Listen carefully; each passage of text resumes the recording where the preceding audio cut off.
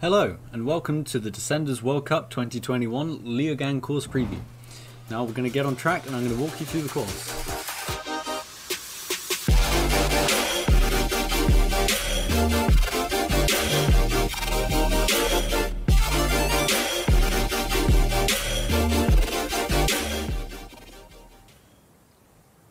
Okay, so pumping down the roll-in, going to take it fast through the first section, pumping all the way along this first straight into the first berm, keep as tight to the tape as possible, keep that time, keep the momentum. You want to go pretty wide into these berms here so you don't get caught in the rocks at the bottom.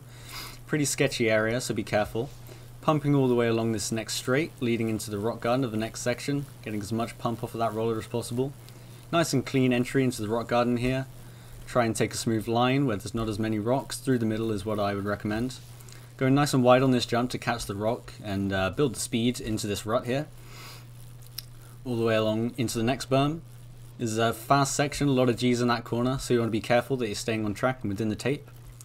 Over the drop now into the next berm, leading into the little road gap, into the tech. So we're over the gap, mind the tree on the left, we've got the paths to protect you.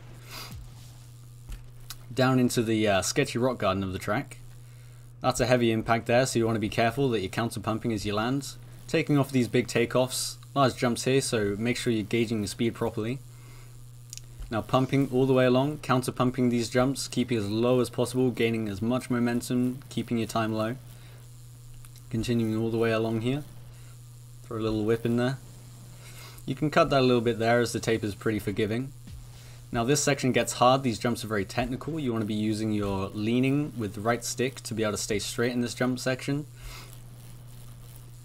And counter pumping every takeoff so you can stay as low and controlled as possible. Counter pumping this drop as well, straight into the berm. And you want to be careful into this takeoff. Got a bit of sketchy there, catch one of these ruts straight over onto the bridge, you don't want to be falling down into this section. Now here's where you got to take it slow. This is deep mud and it will catch you out if you're not careful.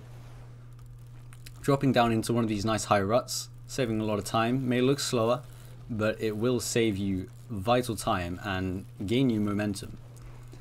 Same all the way through here. Be very careful catching all those ruts. Pretty deep one there, hard to catch it. You might want to slow down a little bit. Through here, now it's getting a bit rough.